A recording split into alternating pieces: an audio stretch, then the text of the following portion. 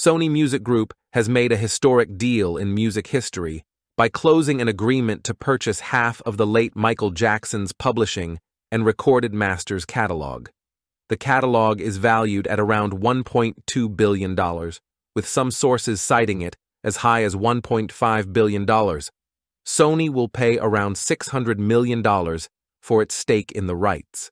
This means that Jackson's catalog is set at a higher value than what Queen is currently seeking for their catalog.